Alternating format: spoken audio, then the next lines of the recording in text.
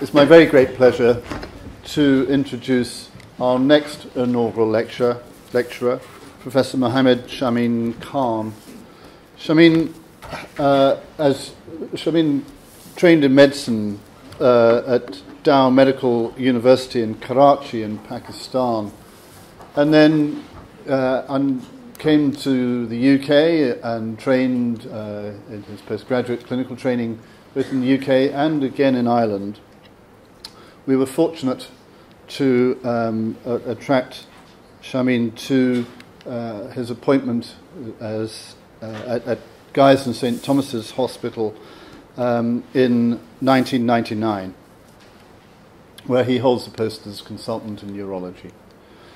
You are going to hear of the very many exploits of Shamim, which both within the university and beyond, I have no doubt, a true polymath of contributions to humanity. So, Shamim, may I invite you to give your inaugural lecture.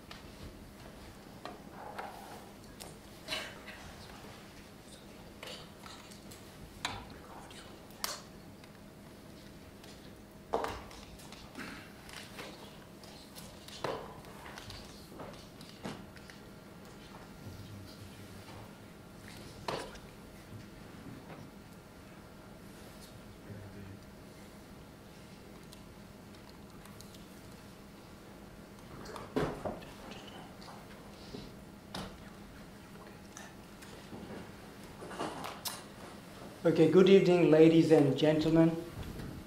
It's my great pleasure and honor to be giving this lecture. I never dreamt I will be doing this, but anyhow, it is a reality and I'm here. So, firstly, you will be wondering why I chose this title of my talk. But as we go along, I think you will realize the philosophy behind it. Are you going to use this, eh?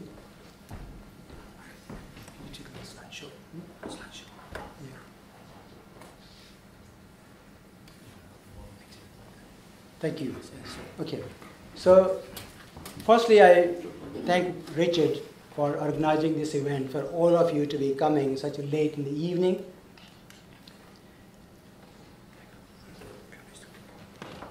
I'm very thankful to these three individuals who helped me in editing my talk.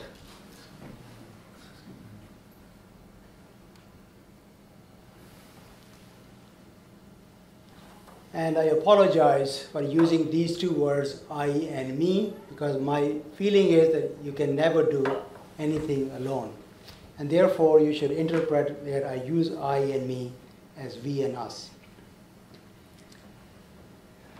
Life, it starts with a very undemocratic process because we are not given the choice of the country, color, race, religion, or the family. Just like buying a lottery ticket, millions buy every day, but there are very few jackpot winners and most losers. In my case, I was born in a family with 11 children.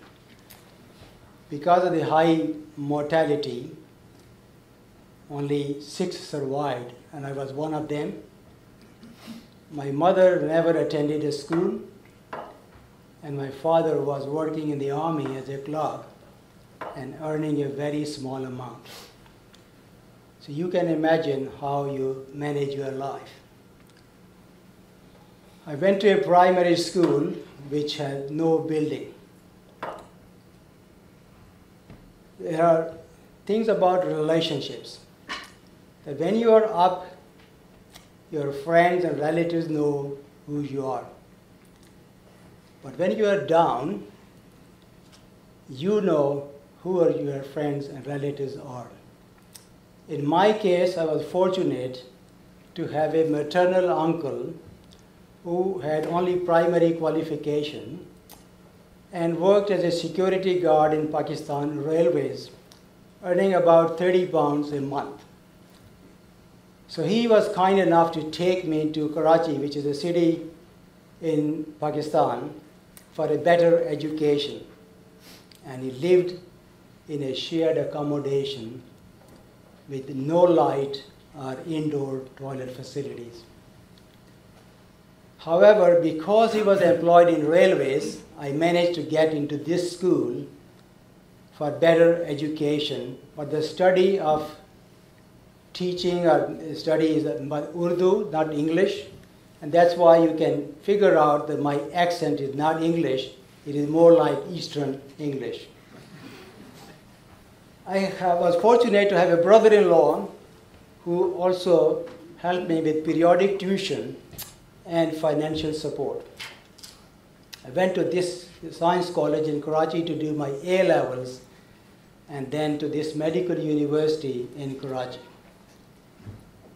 Fortunately, in the country, the education was free, and therefore I feel that I owe a moral debt to the country where I studied my primary degree.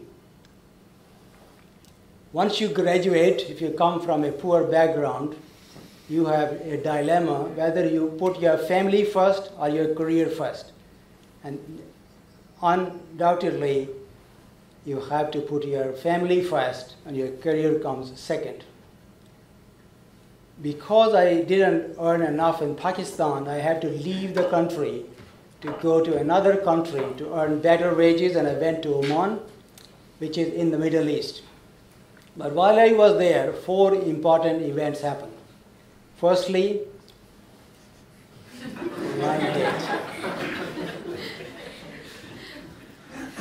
10th June in 1987, I got married, but I never met my wife before.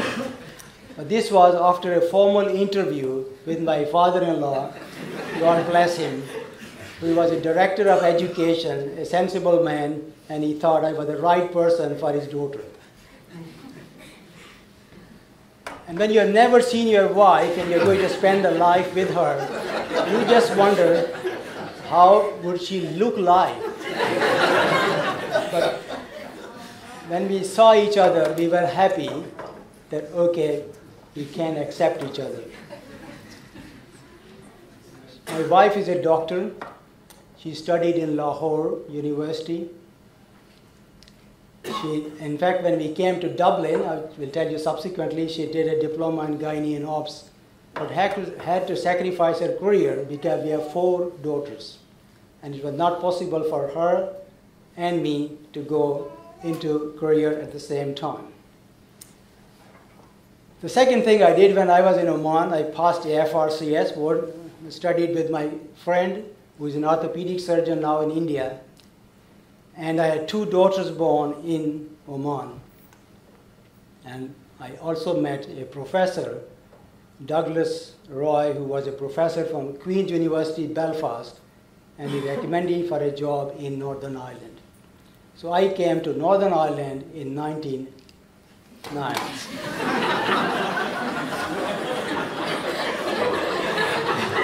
Fortunately, he wasn't that powerful, so I didn't have much say. Otherwise, I might have been deported back to Oman. When you choose your specialties or subspecialties, you have role models. Every one of us is a role model. And to me, there were 2 role models. Professor Adib Rizvi. This man has a philosophy that we cannot let them die just because they cannot afford to live.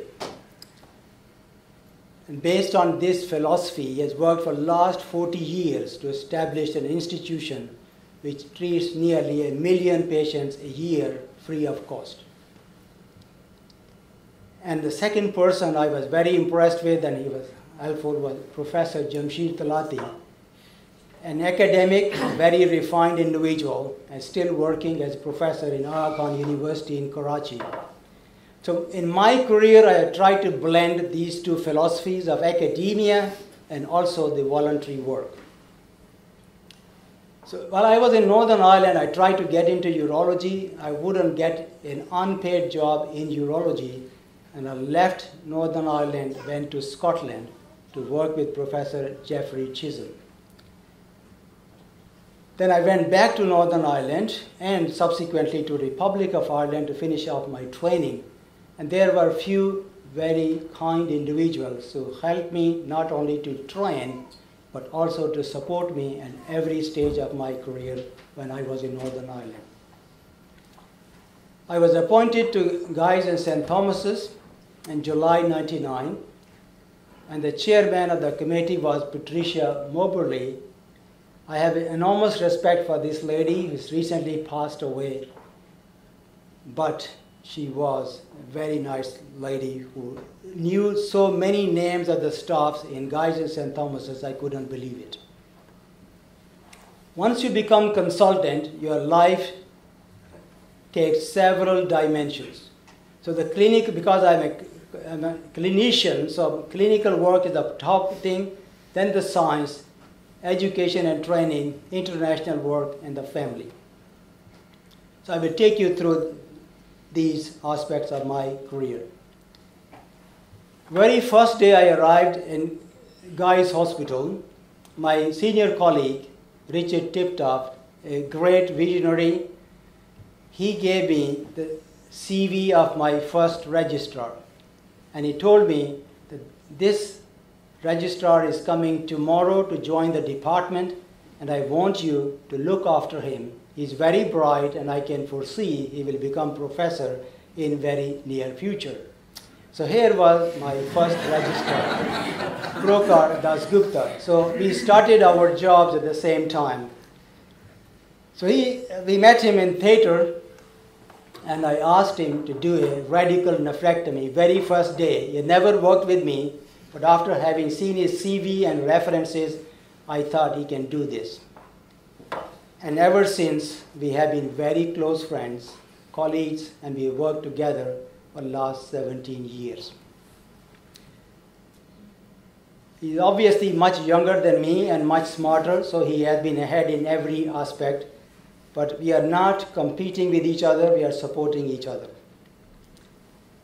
When I joined the department, there were 4 more colleagues ahead of me. Richard Tiptoft was the most senior, then Rick Popert, Tim O'Brien, and Jonathan Glass. We were appointed in the same year, but ever since, the department has mushroomed. There are 16 consultants. What is special about this urology department? I come every day and I really enjoy working in this department. The reason is that all my colleagues are exceptionally talented, they are highly skilled, they are excellent team players, and they inspire and celebrate each other's success. So most of them are here today, and I'm very grateful for their support over the last several years. There were others who were in the department but went to other places for personal reasons, but we remain very good friends. They visit us, we see them in different social circumstances. As a full-time clinician, you have a job plan, and my job plan is 11.5 PAs, just like all other my colleagues, the full-time consultants. My actual working hours are about 80 a week, because I try to provide 6 to 7 day care to my patients. Most of the academic work is done outside NHS hours, and I use my annual leave for international work. So you must be wondering, what about the family? Unfortunately, my home is just like bed and breakfast. I arrive late, I leave early. And in spite of that, my marriage has survived nearly 30 years. Thanks to my wife and my daughters who are very forgiving. Clinical milestones, what did we achieve in the last 17 years? Firstly, we were the first one to start robotic surgery program in UK. Thanks to my colleague Prokar, who was obviously thinking ahead. We helped 6 other UK centres, myself, to establish the programs, European centres, gynecologists. And we couldn't have done this without the help from our friend and colleague from Eastbourne, Peter Remington, and our younger colleagues, Ben Chalakam and Osama Al-Haj. They were the pillars of this program in the beginning.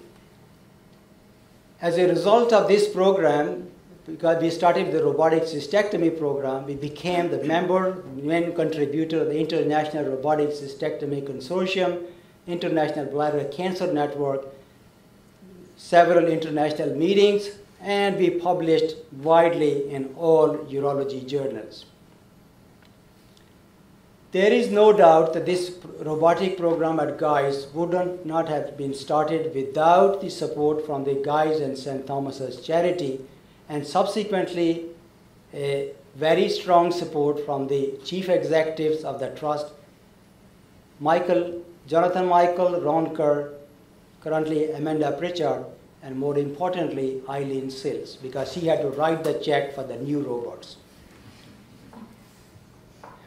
Everybody sees the main headlines, but we forget about people who work in the background, and I can assure you this program would not have been possible to start or progress without the support from one of the senior theatre nurses, Maria Nightingale, and many others who are in the team who help us day in and day out with this surgical program. As a result of our track record in robotic surgery, we were asked to write the curricula for the British Association of Urological Surgeons and also the European Urology. 70% of the patients who have bladder cancer have non-muscle invasive bladder cancer or superficial bladder cancer. We have made international headlines, particularly in the diagnostics of the bladder cancer, photodynamic diagnosis, and treatment of the bladder cancer, which is not muscle invasive. And this program was led by my 2 colleagues, Tim O'Brien, Kay Thomas, and supported by Eleanor Ray, who is a urologist now in Dartford, and the 2 specialist nurses, my peripheral support. We did study science of the bladder cancer, and Fahim Ismail completed PhD last year. He studied the role of this P21 activated kinase 5 or PAC5 in epithelial mesenchymal transition in bladder cancer. He investigated this pathway and came to 2 conclusions: that PAC5 is associated with low-grade tumor cells and loss induces mesenchymal changes in high-grade tumor cells. He also concluded that it interacts with the E-cadherin and P120 catenin to maintain the epithelial phenotype. So that was bladder cancer. Overactive bladder, I know there's mixed audience, some of them don't know the definition, but it's a very complex definition. So I thought if I show you a video, then you will understand better what the overactive bladder is. If you think you might become ill in 6 weeks' time, then why not book an appointment today with your local GP? Carla, would you bring the next patient in, please? Thank you. Ah, Mrs. Emery. Nice to see you again. Hello, Doctor. Spit her out. Yes. So, what seems to be the trouble? I've got a bit of a problem, Doctor. Right. It's my knee. It's a little bit sore. Right, well, we've been out of rooms, haven't we? We'll slow that one here. Right. Ah, yes, it does look a little swollen. Have you banged it at all? Well, we are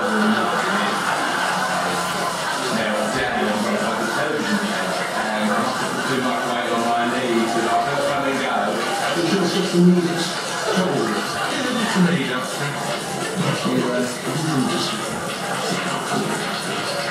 Oh, I feel like pain. Do you get Canada? Oh, yes, it is, of course.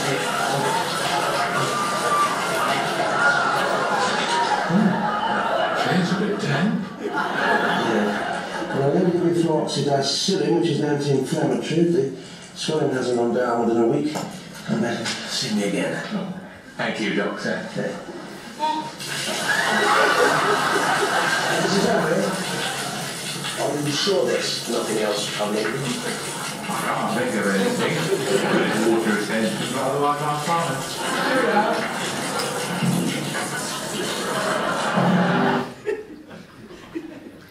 So this is a condition which affects a large population at almost 17% over the age of 40, and it increases with age. But the problem is the patients who suffer, they suffer in silence because they think there is no treatment for this condition. Previously, the only options were the patients had either the tablets, which worked in about 50-60% patients, or had major operations. We were fortunate to investigate the role of botulinum toxin for treatment of this condition at Guy's. We conducted 2 randomized controlled trials. We produced 2 PhDs, and as a consequence of our work, the drug got the license and now being used all over the world. The other clinical work I'm involved with is pelvic exenteration. Guy's and St. Thomas is the largest program in London for advanced pelvic cancer. This is again a multidisciplinary work. Endometriosis, Guy's and St. Thomas's is the tertiary center for management of this condition, and it is again a joint program which is between gynecologists, the colorectal surgeons, and the urologists. When you are doing clinical work, you cannot do it alone. You have to depend on several other disciplines. So in our case, when I joined initially, I used to do transplants, so my transplant colleagues were extremely helpful.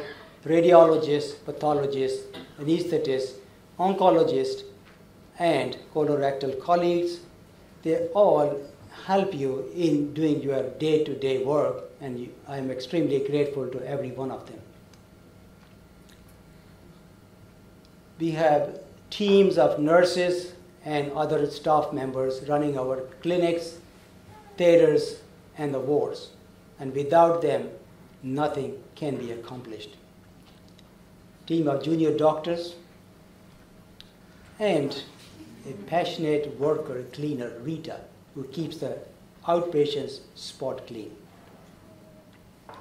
And 2 of these women who maintain us to remain sane, otherwise we will lose our sanity because every day they deal with hundreds of calls. What about education and training? There are several challenges surgical training has been facing recently because of patient safety issues, reduced working hours, diminished training opportunities, new technologies, and changing expectation of patients. We decided to explore the role of simulation in surgical training and started a program in 2010 in Guy's. This program was subsequently rolled over all over the country. I visited all these centers in UK and Ireland and submitted a report to the British Association of Urological Surgeons, and then wrote a curriculum for the trainees, which has been accepted by the GMC. We have made more progress in simulation, not only with the pilot at Guy's national implementation, but ongoing randomized trial, which is an international trial to assess the validity of simulation. Mars project, which is a project for assessment of the training tools for robotic surgery, and we are in the process of writing curriculum for the stone disease. And this work has mostly been possible because of the hard work by our juniors, particularly Kamran Ahmed, Nicholas Rezan, and Abdul Latif. We are thankful to Peter J. for his collaboration. And we are thankful to all these gentlemen who actually supported our simulation program, including Nigel Stanfield, Roger Pleyel, and nationally Adrian Joyce, Kiran O'Flynn, and Mark Speakman. I got involved in the Intercollegiate Specialty Board in Urology in 2010. I led on the bladder and renal cancer assessments. And after 3 years, I had to step down because I took over Director Bau's Office of Education role, which I did for 3 years and finished recently. So as a Director Office of Education, I had the responsibility of running the FRCS Ural courses for the national and international trainees, and I brought several changes which resulted in improvement of the course profile and also for the core trainees, and I introduced new courses for the consultants. And this was only possible by support from the colleagues and friends all over the country. Hundreds of them actually helped to run these courses. I'm still a member of the SAC in Urology and Joint Committee of Surgical Training in Urology. What about the King's College London? I have been undergraduate lead for 10 years, 2004 to 14. Clinical advisor, running the BSc at the moment, undergraduate examinations. Work experience to a lot of students to inspire them to go into medicine. Clinical attachment for international doctors, trainees or the specialist trainees, and international fellows. We are very fortunate to have established the first bladder cancer robotic surgery fellowship at Guy's. I'm thankful to my colleague Ramesh, who has been very supportive, and we had 2 excellent trainees, Rajesh Nair, who went to Australia, and currently we had Brian Parsons. I personally think he is a role model for many trainees in this country. Robotic surgical training has been a problem in the past because we had to send our trainees abroad. But last year, we got funding from the Urology Foundation and Intuitive Surgical, and we are delivering this training within this country. We are also fortunate to have Veticuti Foundation establishing the Veticuti Robotic Institute here at KCL, and we are hoping that hopefully next year we have 3 robotic fellowships in the country so that we can promote this surgical training even further. So you must be wondering what all this, and then how did I get this title? So at the end of all this journey, all work, there were 210 papers, over 300 abstracts, 2 books, 10 book chapters, PhD supervision of 3, BSc, and review of many journals, and an index of about 25. The books of academics is very low, but for a clinician, I think it is fairly respectable. And all these people have put the bricks in this building of professorship, because you don't do this alone, you do it with your other friends and colleagues. And I'm grateful to each and every one of them for being co-authors in various publications. Internationally, I have been focusing on laparoscopy, the minimally invasive stonework, reconstruction, and transplantation, principally in Pakistan, about 7 centers in Pakistan, and also in Africa, in Rwanda. Currently, I'm working with the College of Physicians and Surgeons of Pakistan to develop some revision courses, skill workshops, international fellowship for the stone disease, revision of the curriculum, and restructure the exam, which is a bit outdated. And this international work has been only possible with the help of my friends and colleagues within UK and from abroad. And honestly, it has been a lot of work which has been done abroad, and this work has involved a lot of time away from the country, the family, and everything. I must thank one individual who helped me to move from senior lecturer to reader position, Professor Stephen Chalakam. He reviewed my application and gave me some guidance how to improve it. When I applied for my promotion in 2014, the application goes through 2 stages. One is internal committee of 8, and then King's College committee of 25 members. Most of them are very high-ranking academics. And my application was turned down in 2014.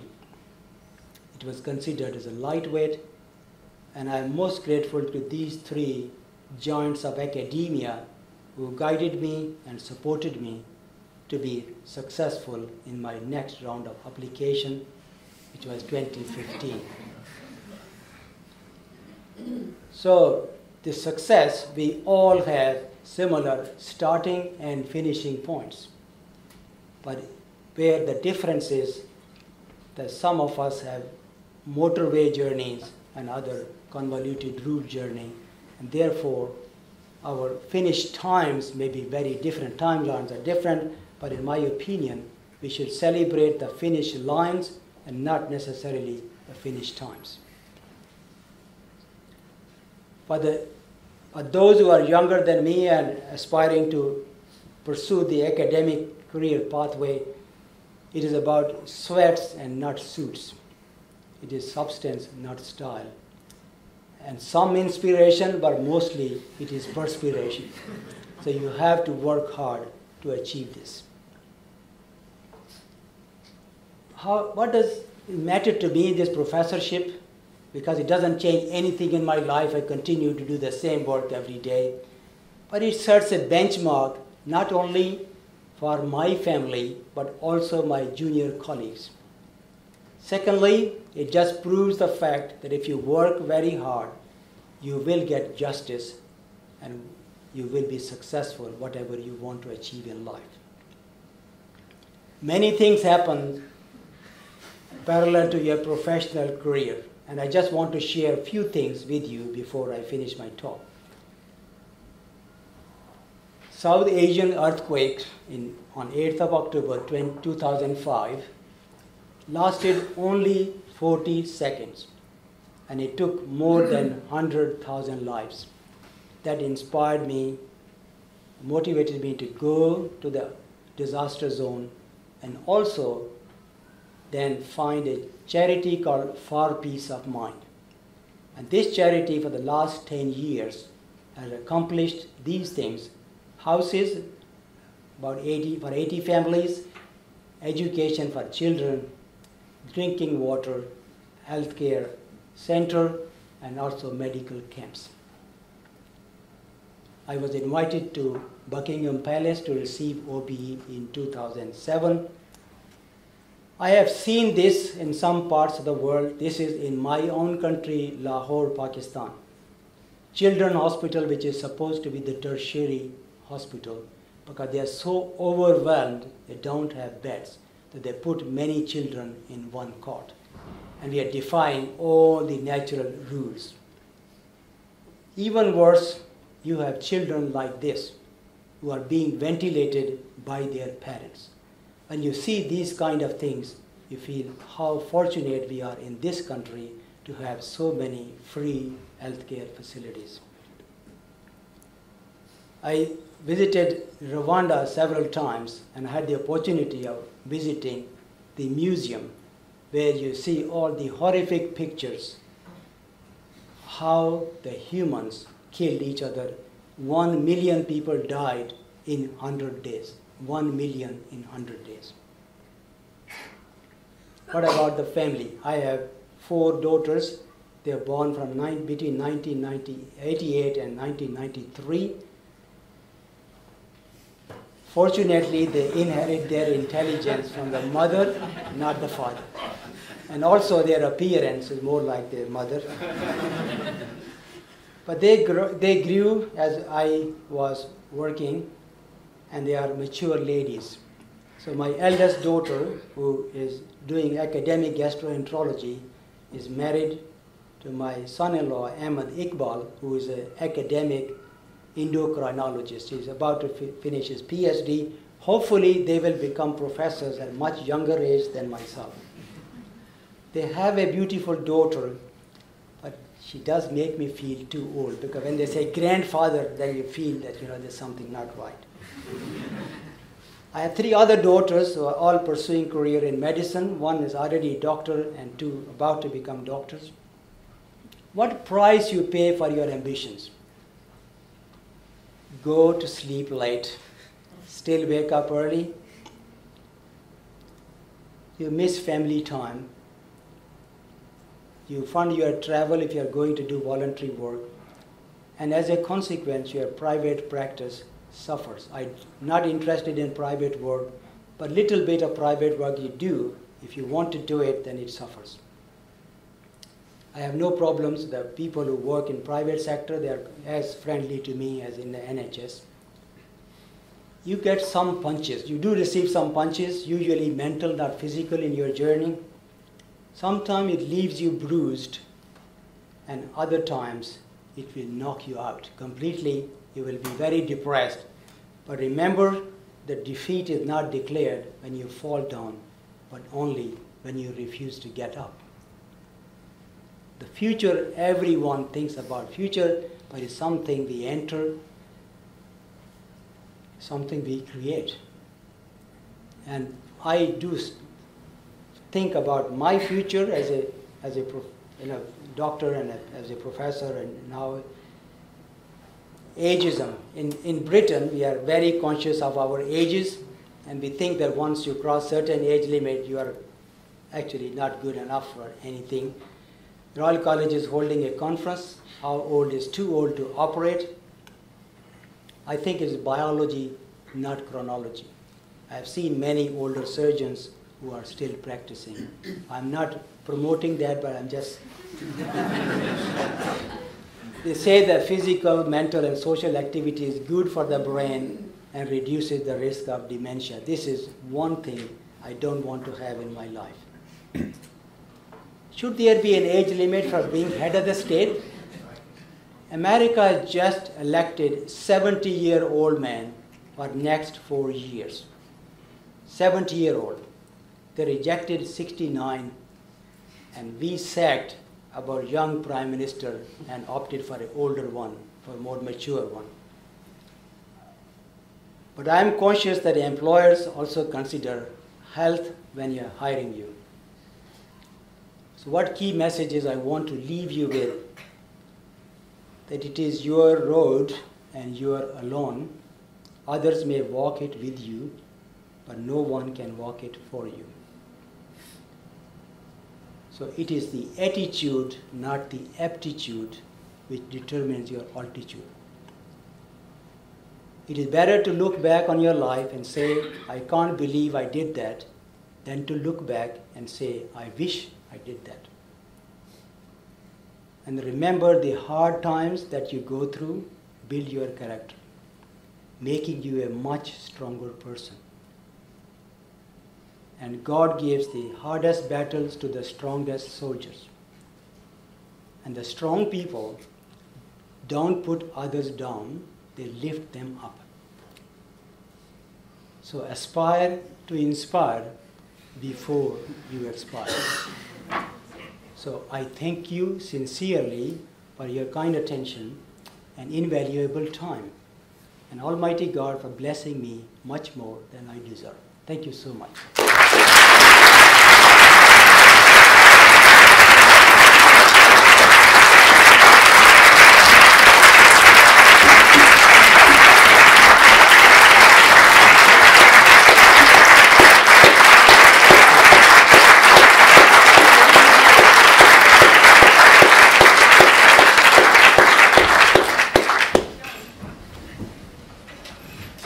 Shamim Khan does not deliver lectures.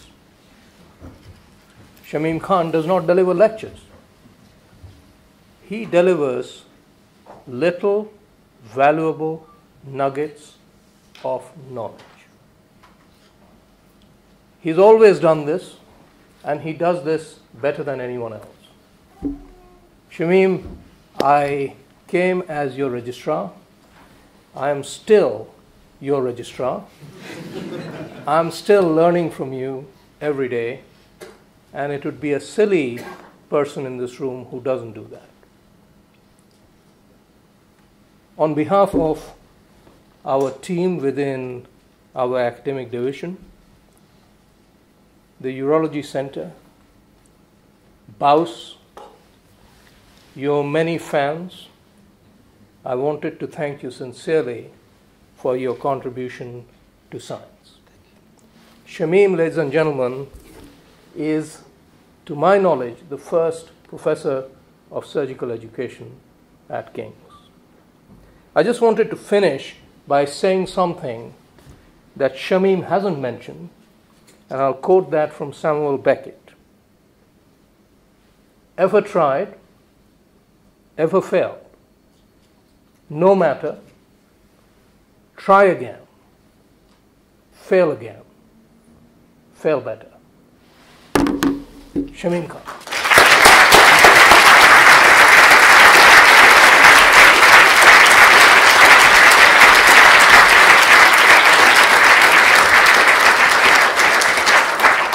Thank you all for coming and have a very safe journey home. But there is also some refreshments. I think the professor I'll just say a bit about that. I've got to have some role here. Well done. Many congratulations.